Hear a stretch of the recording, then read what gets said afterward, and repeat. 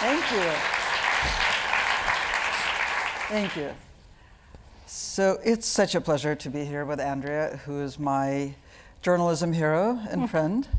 And I'm often asked if there's what journalists can do in this situation with this administration, where really, I mean, no matter what we do, we lose. Right? It's always a net loss for journalism. No, it is always a net loss for journalism, right? It's a loss of access, it's a loss of information, it's a loss of sort of trust, and but the one example that I can always give of a journalistic effort that I think is successful and that actually finds the right approach to this administration is Trump Inc., which is amazing. If you're not already listening to it, you have to start now.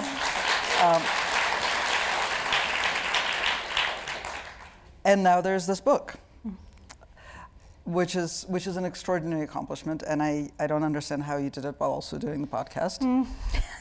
I was sort of observing the process, and then suddenly it was done, which was amazing. For me too. But to start with, I actually want to ask you to read. I know you have a good radio voice. So could you read from the very beginning of the book, the section called The Wedding, from page 7? Absolutely. With The Wedding has its own internal allure.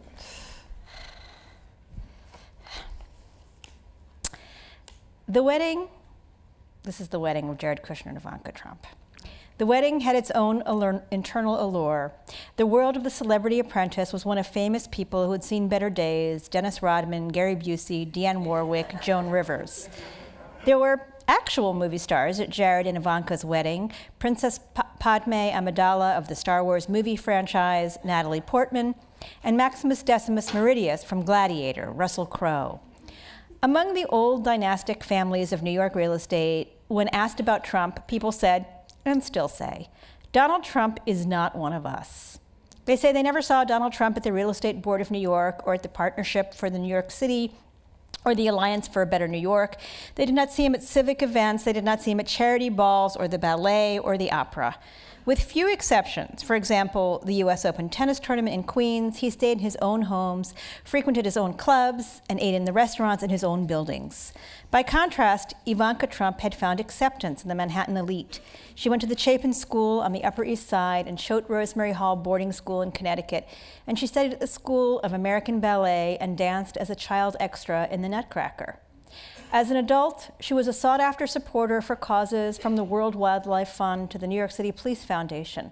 She was welcomed at the Met Gala and Vanity Fair parties and chatted about opera with Leonard Lopate on the public radio station WNYC. Unlike her father and her husband, she had no hint of Queens or New Jersey in her measured speech. Somehow, through her, their accents were laundered. Ivanka and Jared's wedding was Jewish in a Trumpian way. As women arrived, they were given elegant shawls to guard against the autumnal chill as the sun slid down the sky, but also to cover their shoulders. Ivanka herself wore a Vera Wang wedding dress, shoulders covered by white lace sleeves extending down to her elbows. In some dances, women were separated from men in the Orthodox tradition. The food, served in a separate dinner tent, also enormous, was kosher. A rabbi had walked through the tent, koshering a caterer's knife by dipping it in water. There was pastrami, corned beef, turkey, a sushi station, and Peking duck. A 13-layer cake that was almost as tall as the bride and groom, which is tall, ringed with cream-colored lisianthus, roses, peonies, lilies of the valley, and baby's breath.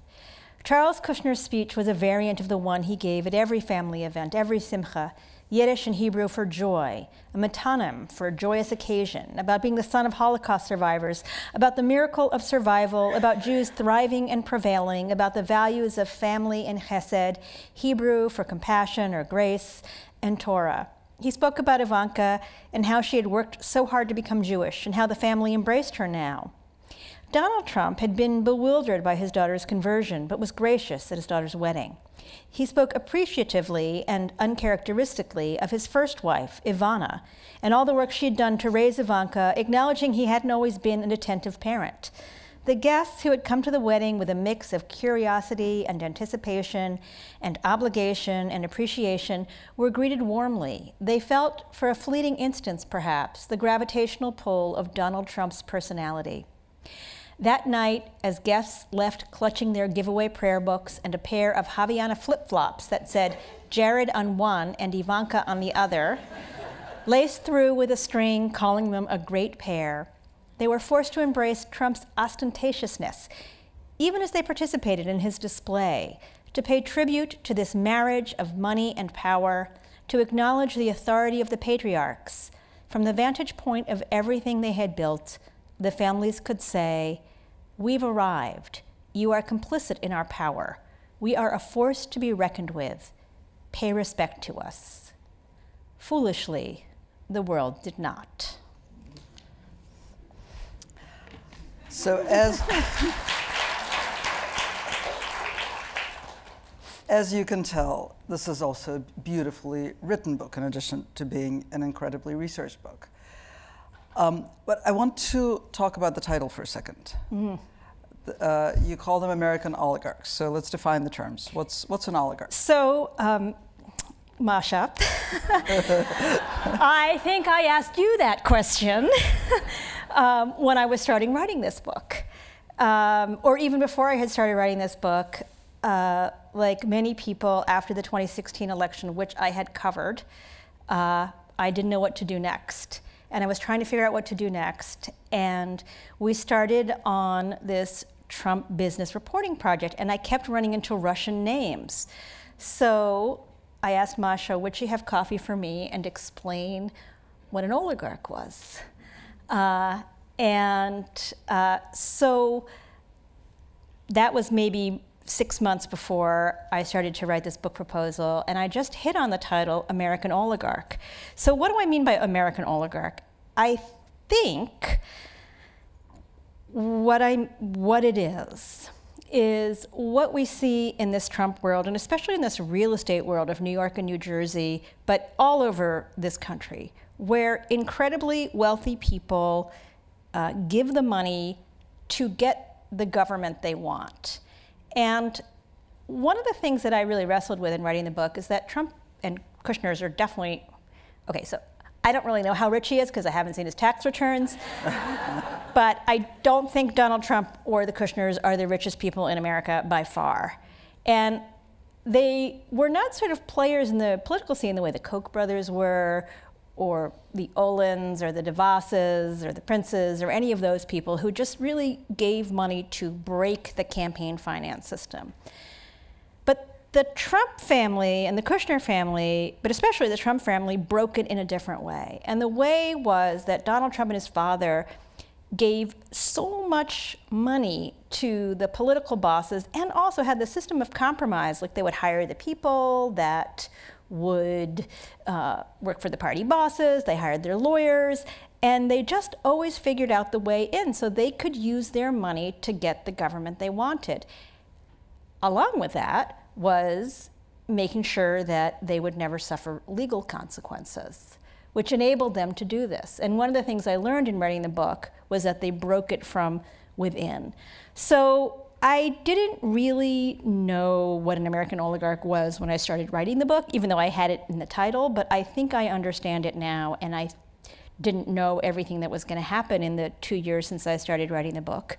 But what we see is a system that where the very wealthy are making money faster and faster, and thanks to the Tax Cuts and Jobs Act of 2017, they're making it even faster, and then they have more money to give to a very transactional president who has made it so clear. I mean, every day people just pay this president, which is like stunning to me as somebody who covered political corruption, because it didn't happen that way. I spent so much time looking through campaign finance disclosures and lining them up and lining up the check numbers, and with Trump it's just out there in the open. People are booking rooms at his hotels or golf course memberships or buying condos, and he is paying close attention. Now, I think that American oligarchs are not quite what I understand is happening in Russia with the oligarchs, because these are people who, as I understand it, are so beholden to Putin, and their whole business model relies on their sort of supporting his government, not crossing him, and if they do, they will not make money or be killed or sent to jail or exiled or maybe all of those things. Which is something that I learned from Man Without a Face, which is also a book that Masha wrote. Thank you. That's not exactly where we are. However, one of the things that happened to me while I was covering Paul Manafort's trial that really shocked me was that during the trial, one of the political consultants who had worked with Paul Manafort said, "Do you know who paid you?" And he said, "Oh yes, very rich people. They call them oligarchs." And I thought, wow, that is crazy. There was no super PACs, there was no campaign finance system, there was nothing. They just paid for the consultant that was going to hire the president that they wanted, that was going to enable them to keep making money. So we're not quite there, but that is the direction we are heading, unfortunately. So you talk about the research for this book as starting right after the election, but it didn't, right? When did the research actually begin? So I started covering corruption I started covering government in New York in 1994, which was the year Rudy Giuliani became mayor. And I covered politics, election, government, but really what I wanted to do was understand how power worked.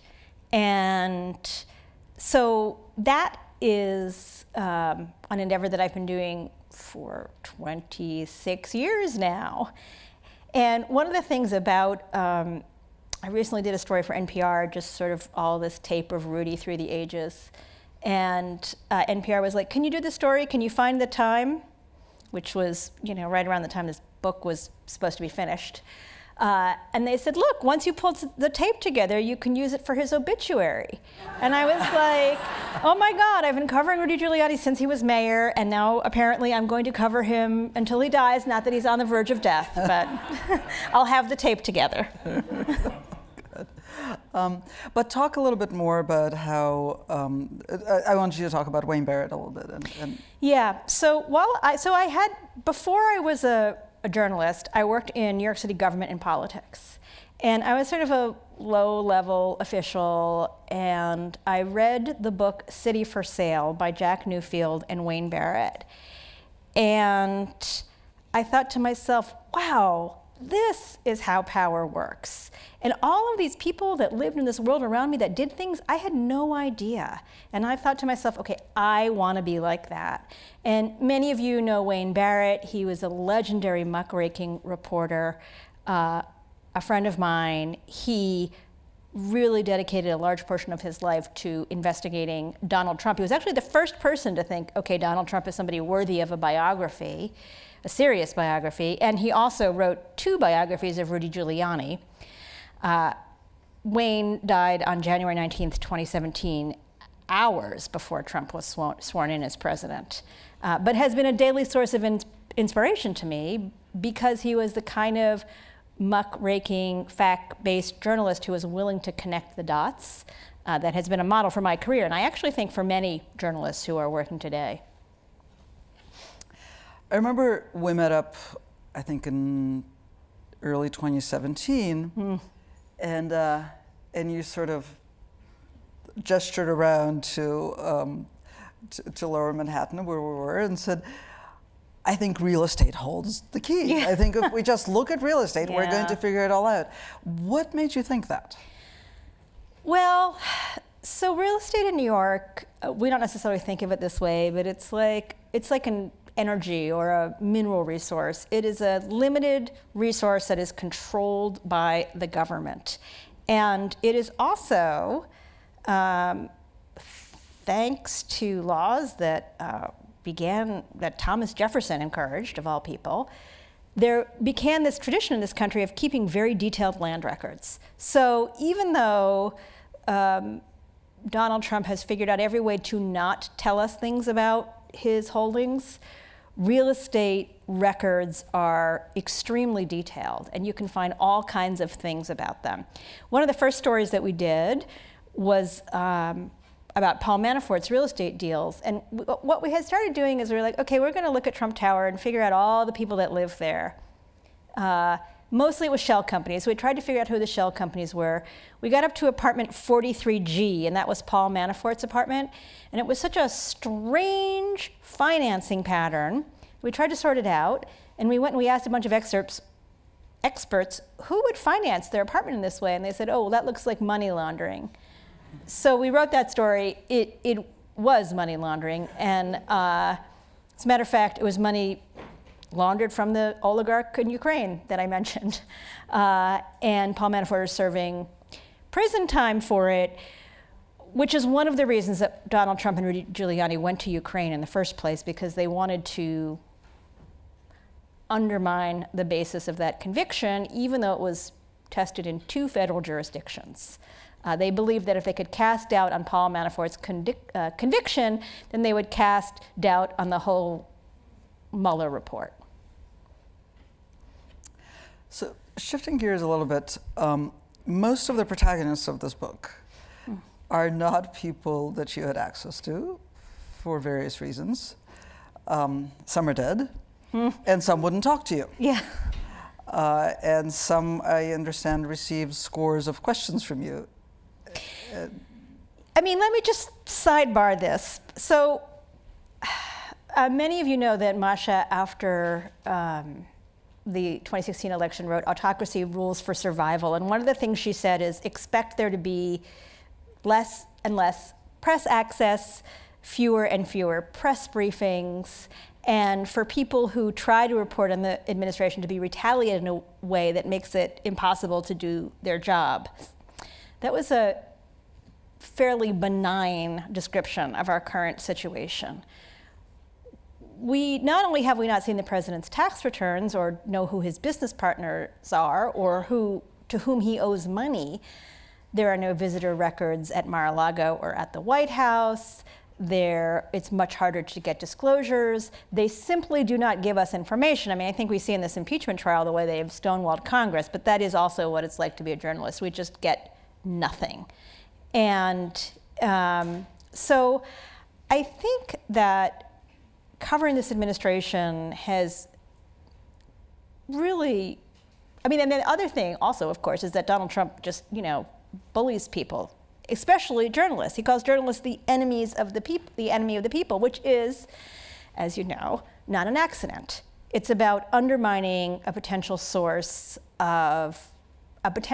source that he doesn't control. So a potential power source that he doesn't control is the truth. So by trying to define everything as a matter of opinion, he undermines all of journalism. And I think that that is one of the things that I both tried to do in the book and tried to do in the Trumping podcast, is to sort of, by doing it, say, yes, actually there is truth. There is an alternate power center. To the answer of access, I mean, one of the things that turns out to be incredibly interesting is that a lot of people in New York City and New Jersey know a Trump or a Kushner. It's amazing to me, particularly, I don't know if anybody here is from Livingston, New Jersey, but at almost every event that I've been to, including on the West Coast, somebody has come to me and said, I'm from Livingston, New Jersey, which is where the Kushner family is from, population 28,000. So it has been, I feel that I am blessed by the generosity of my sources who have spoken to me under conditions of a lot of fear, and many of them have already suffered repercussions, and other ones were afraid that they would. I sent separate questions to Jared Kushner, Ivanka Trump, Charles Kushner, and Donald Trump. The Trumps just ignored me. The Kushners basically ignored all of my questions, and they did answer a few fact-checking, confirm, or correct type of questions. So I had a little bit of that, but that's all that I got from them. So 2 follow-ups to that. First of all, did they answer those truthfully? Well, So far as I could tell, yes. But one of the questions to Jared Kushner was, you graduated from Harvard in the class of 2003, correct? And the answer was, with honors. So I was like, okay, I'm going to put that in the book, because that was sort of tough on Jared Kushner, and he got into Harvard after his father gave a huge contribution. His father did not go to Harvard. But then, shout out to my excellent fact checker, Fergus McIntosh, he found out that 91% of the people in the class of 2003 had graduated with honors, so I didn't put it in the book. So it's true, right. But. But did you feel like it was, and I'm asking this actually because I've written some about people that I also didn't have access to, and sometimes it feels like an advantage because you're not beholden to somebody's version. Yeah, I mean, I think that it is harder when, I mean, it's hard when somebody gives you a lot of access because, I mean, I feel an incredible sense of responsibility to everybody that's in the book, to all the people that spoke to me and to everybody that's in it, to really, really try and get it right. But I think that knowing how these families work, the people that work with them, they give up so much of themselves, and it's one of the major themes of the book, is everybody gets close to them, compromises themselves in some way, and then can't go back. Not a journalist, but an example of this is Michael Cohen, who talks in some testimony that I have in the book about how Trump kept asking him to cross lines, and every time he crossed a line, he would ask him to cross another line, and then he was so far over he could never go back. And then when Michael Cohen testified to Congress and they were attacking him and defending Trump, he said, I was you, don't do what I did, because then you will find yourself in the position that I'm in, which is serving 3 years in prison right now.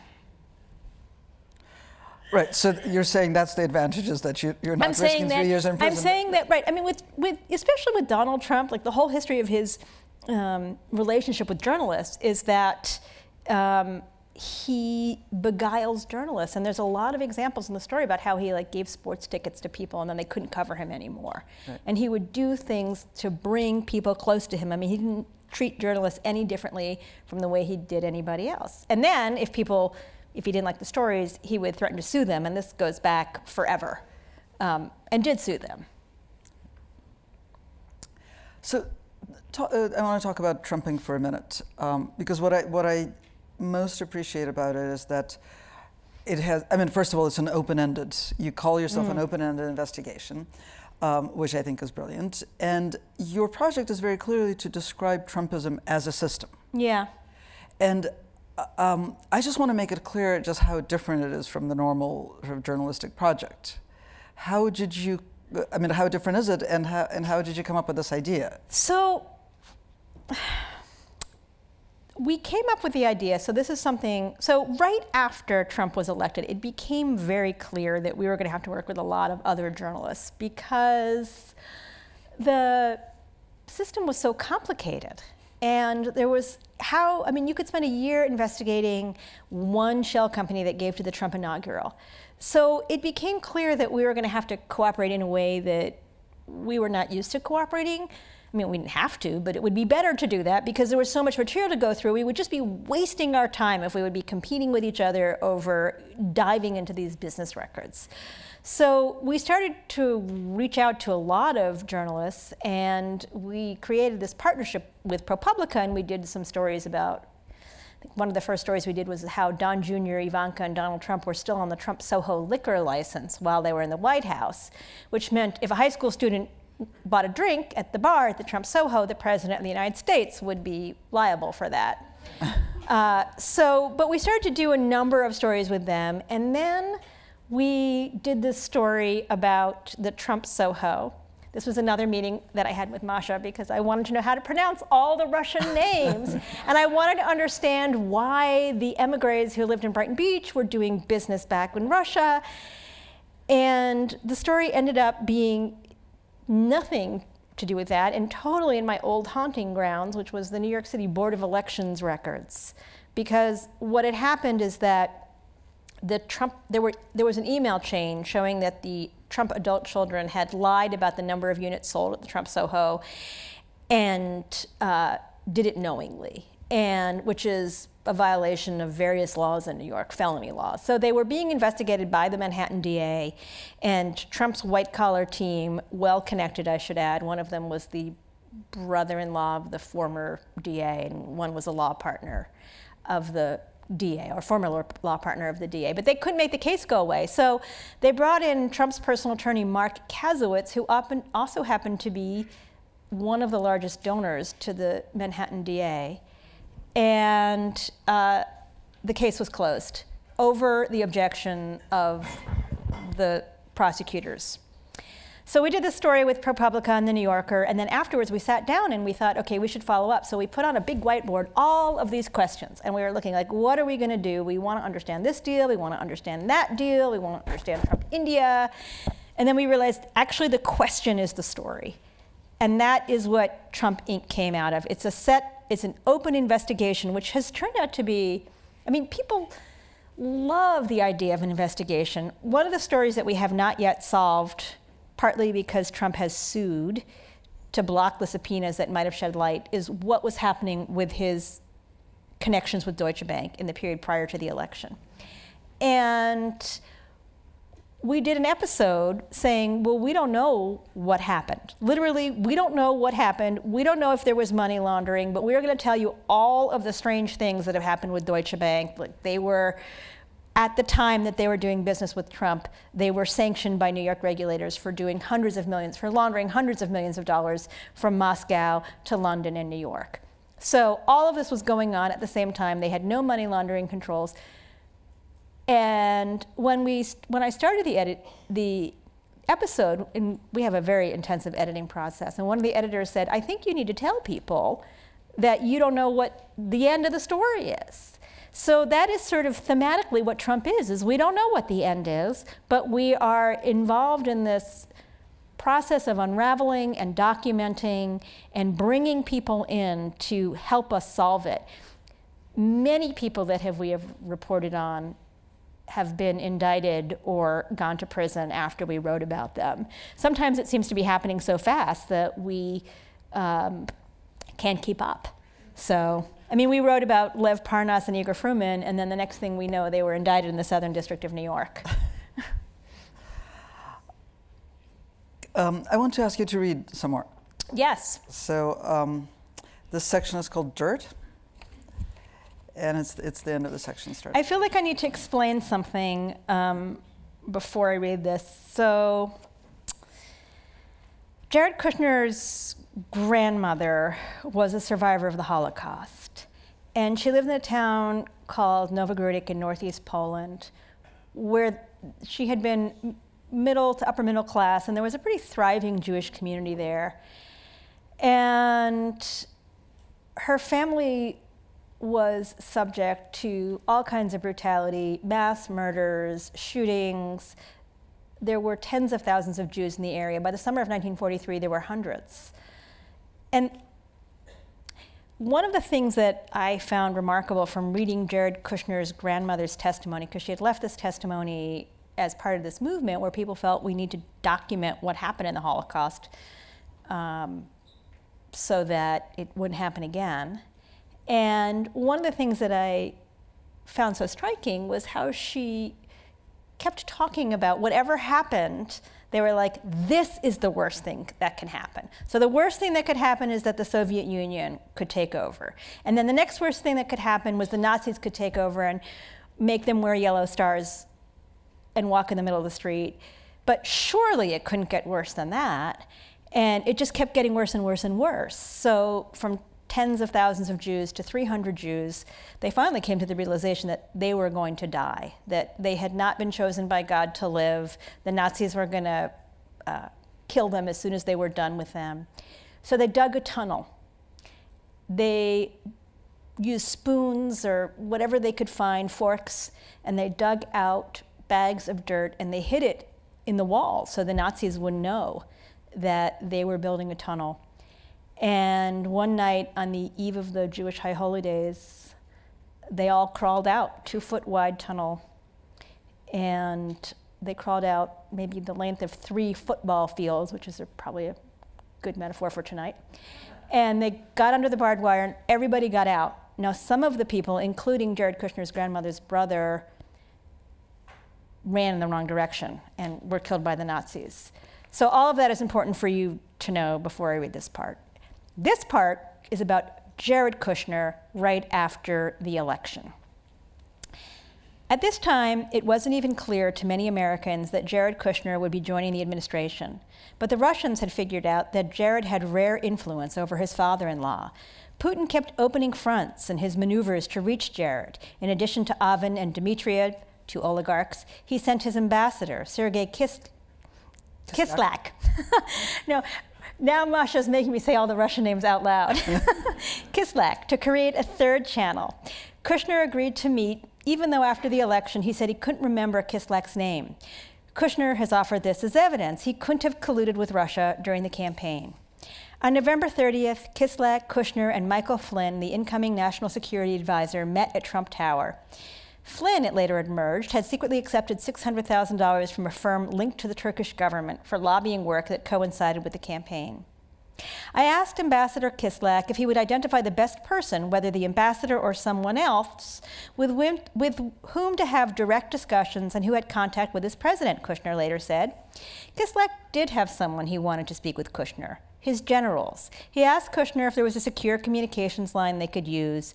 Kushner came up with a suggestion. How about if they used the communications equipment at the Russian embassy?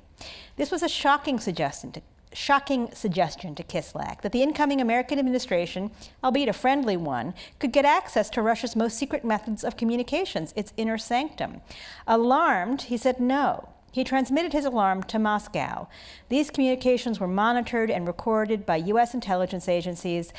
That's how they found out the President-elect's son-in-law's talks with the Russian ambassador. Kislyak pursued Jared for yet another meeting. Jared was by now impatient. He decided that Kislyak didn't really have enough juice with Moscow. But Kislyak was persistent and set up a meeting with Jared's assistant. At that meeting, Kislyak asked for yet another appointment with Jared. This time, as Kushner put it, with a person named Sergei Gorkov, who said he was a banker, the head of Vneshekonombank, or VEB, the Russian state-owned development bank. Gorkov, Kushner was told, had a direct line to the Russian president who could give insight into how Putin was viewing the new administration and best ways to work together. So they met. I agreed to meet Mr. Gorkov, Jared later wrote, because the ambassador had been so insistent, said he had a direct relationship with the president, and because Mr. Gorkov was only in New York for a couple days. I made room on my schedule for the meeting that occurred the next day on December 13th. Kushner saw no conflict for the son-in-law of the incoming American president, a real estate developer with $1 billion debt coming due, to meet with a banker for the Russian state to talk about foreign policy. The meeting took place not in Trump Tower, but at Tom Barrack's Colony Capitol building in Manhattan. At the time of the meeting, VEB was and remained the subject of US sanctions imposed in the wake of the Crimea invasion. Gorkov told Kushner a little about his bank and the Russian economy. He said he was friendly with President Putin, Kushner said, and expressed disappointment with US-Russia relationships under President Obama and hopes for a better relationship in the future. There were no discussions about sanctions, Kushner said, or about my companies, business transactions, real estate projects, loans, banking arrangements, or any private businesses of any kind. VEB disputed this characterization, telling the Washington Post that the session was held as a part of a new business strategy and was conducted with Kushner in his role as the head of his family's real estate business. When questioned by Mueller's investigators, Jared Kushner wanted to make sure they understood how little he thought of this meeting, to advance his argument that he couldn't have been conspiring with Russian state actors. He said he did not engage in any preparation for the meeting and that no one on the transition team even did a Google search for Gorkov's name. But Gorkov, another of Putin's wealthy and powerful emissaries, had done his research. Gorkov carried with him 2 gifts, gifts that showed a careful and deliberate investigation into the person he was meeting with. One was a piece of art from Novogrudok, the village where my grandparents were from in Belarus. And the other was a bag of dirt from that same village, as Jared Kushner later explained. During the campaign, Dirt on Hillary Clinton had been the currency Russians had tried to trade. Now the Russians were giving Jared Kushner a literal bag of dirt, reminiscent of the bags of dirt that Ray Kushner and her family had dug from the earth and hidden in the walls of the Novogradic ghetto so the Nazis wouldn't know they had dug a tunnel to safety. Had it not been for those bags of dirt, Ray would have never made it out of the ghetto, to the forest, to the refugee camp, or to New York, where she had 4 children, including one named after her brother who died during the escape, and whose own son, Jared Corey Kushner, was now one of the most powerful people in a new and uncertain world, slinking again towards darkness.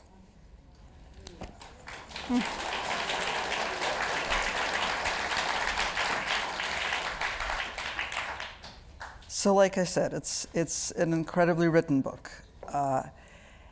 And it's such an interesting thing to bring that kind of melancholy writing to an investigative project. But I wonder what it felt like to research and write. Yeah, it was really hard. I mean, it was really hard. Well, there were a couple of things that were really hard. One of the really hardest parts was I didn't really know that much about the Holocaust in Poland. And I had known about Jared Kushner's grandmother's testimony, and I was speaking to a friend of mine who knows more about Holocaust studies than I do, and he said, well, is it true? And I said, wait, what? It wouldn't be true? And he said, no. And I realized, okay, I have to report this the way I would report anything else. So I did. I listened to her sister's testimony. I went to the Holocaust Research Center. I asked them for every testimony from everybody else who had survived and gotten out through the tunnel, and I read all the testimonies. Largely, I mean, the stories matched up, and Jared Kushner's grandmother's story largely was true. There was some places where people sort of disagreed about numbers, but I mean, who could know? Did something happen to 20 people? Did something happen to 50 people? The essential facts, everybody told the same story, so I said, okay, that is true. But it was hard to listen to that. And especially Ray Kushner describing her growing dread. For example, she talked about how when she was a teenager, they heard stories about Germans coming into southern Poland and killing Jews, and their response was, that can't be happening. Who would do that?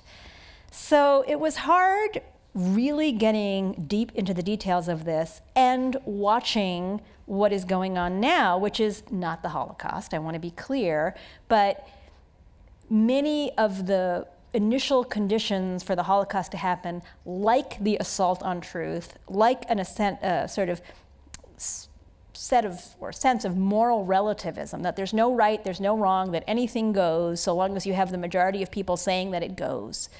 Sort of seeing that on 2 tracks was difficult. I mean, now that the book is out in public and I have been able to share the story, it feels easier and easier to tell it, because it was much harder to sort of be alone in that world of listening to all of those testimonies and so deep in. And it never got easier. This month, we did an episode of our podcast, Trump Inc., in which we had tape from Jared Kushner's grandmother's various testimonies. And I had to stop in the middle of tracking and go outside and take a walk because it was so intense and difficult to listen to the story of what happened to them. So that's a really difficult challenge for a writer to inhabit that world, right, of tragedy. And then there's a different challenge, which is to inhabit the world of extremely unlikable people. Yeah. But like, these extremely unlikable people have this tragic backstory. Yeah. And I don't even understand how you wrap your mind around it. I think, so American Oligarchs is a story in 5 acts. And I think that one of the things I've learned from other stories that are in 5 acts is that people are incredibly complicated. And there's no simple sense of somebody is sort of good forever and their ancestors are good forever, or because this horrible thing happened to somebody, they are a good person. And I wanted to tell all of the moral complexities in this story. And I mean, you know, standard journalistic practice of wanting to know what is the good in these people and in their background. So, and then I also think, I mean, the other thing is that it's a story about democracy, which I think is so important, because it's a story about the decisions that have been made as a country by a bipartisan group of elected officials that have eroded our system and eroded our system. And each time there was a body blow to the system.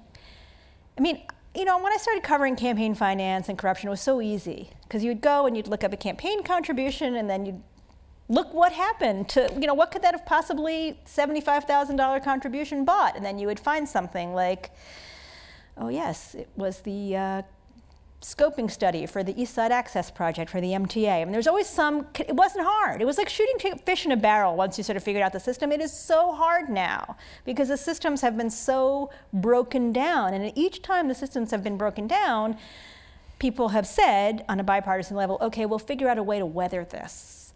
But no. I mean, I think that the answer is, you know, this is the 10th anniversary of Citizens United decision, and our democracy really has not weathered that decision.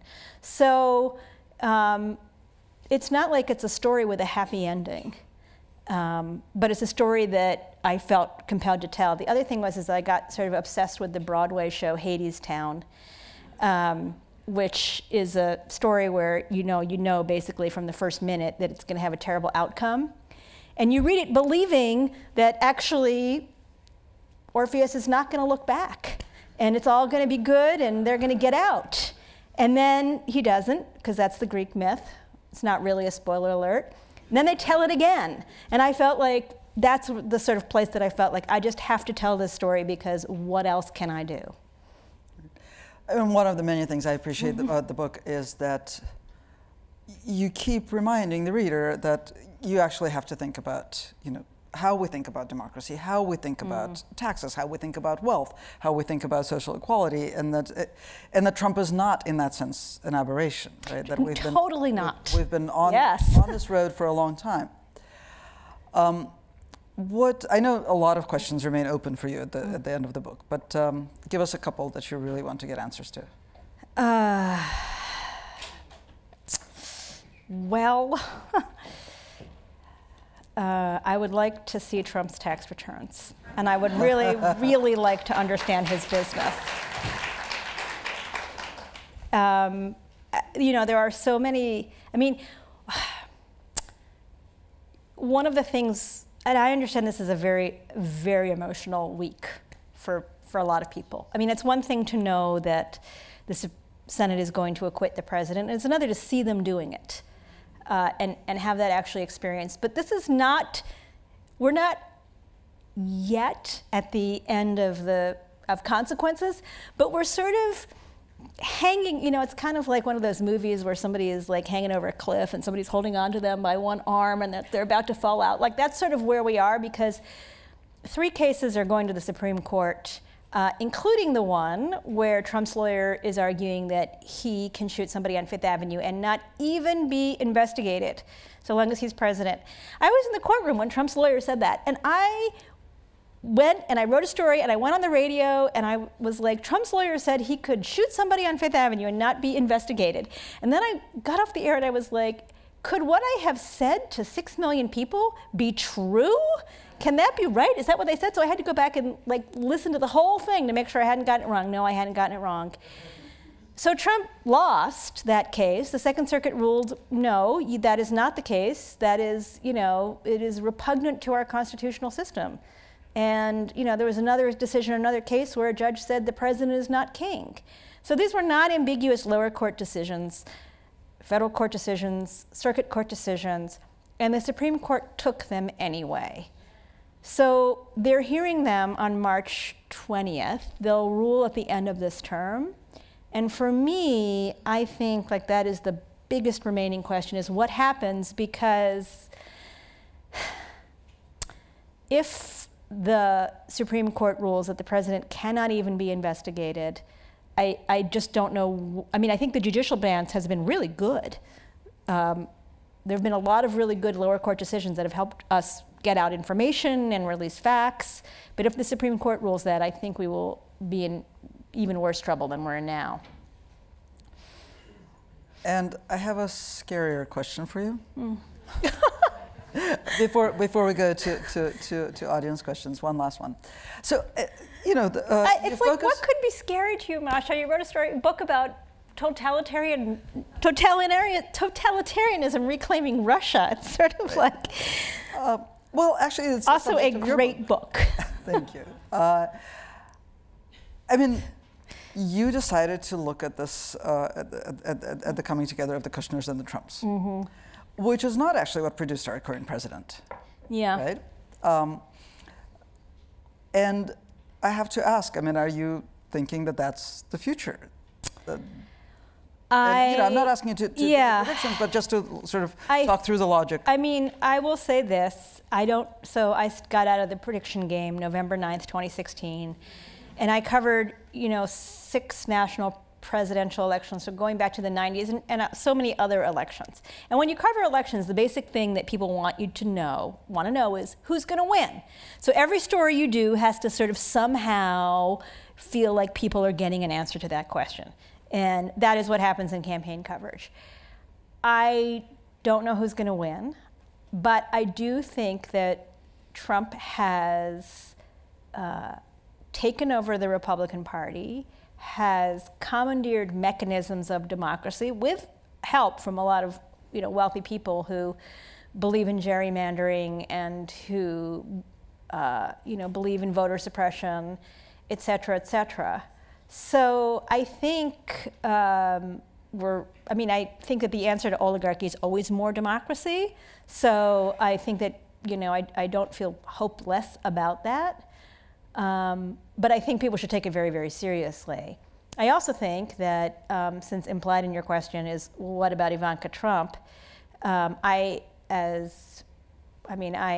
read all of Ivanka Trump's social media feeds and watched. Someone had to. Watched so many episodes of The Apprentice, so many. And one of the things that I've noticed about Ivanka Trump is, she speaks like someone who believes like she could run for office someday. And she's very careful in what she says. You will notice that Ivanka Trump she's not like Don Jr., who, by the way, Don Jr., okay, just have to say, Don Jr. had $94,000 bulk buy from the RNC of his book. So he would be a bestseller, which is like the most Trumpian story ever because it's like manufactured success being presented as actual success, which is supposed to generate more success. But so I only have you all, not $94,000 from the RNC, so please buy a lot of books tonight and if you have one, buy one for your friends. Okay, so that's the end of the commercial. But Don Jr. is when he speaks, he's very dark, very, very dark. Ivanka Trump is not. Ivanka Trump talks in this upbeat way about the economy is going great, the Trump tax cuts have been great for working class people. She talks in an empathic way. There was a study about people who, if they had a $400 bill, it would destroy them economically. But she presents as if the Trump economic plans were somehow a solution to these problems. And she talks about, she went to Africa and she poses with children, and she went to India and talked about all that her administration had done for women and minorities. And so she acts like somebody who is preserving her options. That I can say. Okay, so we have audience questions. One is, do you have any insight into why so many Americans being hurt by Trump budget continue to support him? Yeah, I think it's really complicated because I think a whole huge big theme of this book is immigration and refugees. And I think what has happened is that there's a transferring of blame, which is, so people think if there's something is going badly, it's because of immigrants and refugees. And if something is going well, it's because of Trump. And then I also think it's because of, this constant stream of spin about how much better things are. So I think that people have a sense of hanging on to something which is not their experience, but wanting so badly to believe it because Trump has done such a good job of selling that he is the person who is their savior. Right.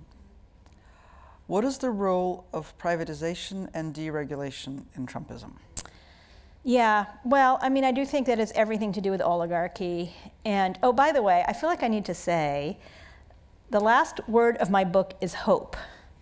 And it's not, I mean, I really tried to make that hope earned. Like, I didn't just say, okay, here is 400 pages of darkness, and now have hope. So, so you'll have to read to the end of the book to find out how I get to that argument. I'm sorry, what was the question? The role of privatization yes. and deregulation. So Thank you for right. that. So I know why I thought about that. Because in my epilogue, I talked a lot about sort of oligarchy and sort of nativism being two heads of a hydra. And what is going on with Trump, with the destruction of government, is that he is increasingly turning over the power and the money, which for him are so intertwined, to a group of private businessmen. So the insiders can stay on the inside and everybody else is on the outside. And that is the model of the Trump presidency. So everything that he does to privatize, to deregulate, is all about giving the favors to the very, very wealthy, who are then in turn going to come back and do things for him. And I mean, I think we already see this. We see this with some of the people who control the biggest companies in America. Facebook, Apple, they are not confronting Trump. Google, they're just not. And that is sort of how we are seeing the system play out of privatization, deregulation. They can roll up their wealth even faster and faster. And it's totally related to the destruction of government, because the tax bill, the Tax Cuts and Jobs Act of 2017 is going to create $1 trillion deficit this year. And so there is sort of no money to run the government. And then everything becomes, you know, in the hands of private business people. Who do you think funded and inserted Parnas and Fruman into Trump's orbit, and why? So we have, I don't know the answer, but we have an episode of our podcast called The Diplomat, the Mahers, and the Oligarchs, which shows, yeah, it's good. It has even a song from Fiddler on the Roof in it, you'll see.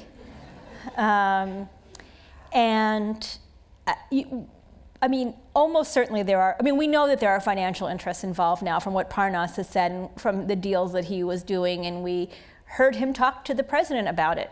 I don't know how many people listened to that tape, but it was extraordinary. So Trump is at a super PAC, which he's not actually supposed to be really coordinating with, but all these rich people come and they're like, we want this, we want that. And Parnas was talking about, I want to do these energy deals in Ukraine. So we already know that there were financial interests. We know that Parnas was working for a Ukrainian oligarch named Dmitry Firtash, who has been indicted in the United States for violating the Foreign Corrupt Practices Act, and has been fighting extradition since 2015 in Vienna, and who sees as his personal enemy Joe Biden, because he believes that Joe Biden is responsible for his prosecution. So there's at the very least a coincidence of interest between Firtash, Parnas, Rudy Giuliani, and Donald Trump.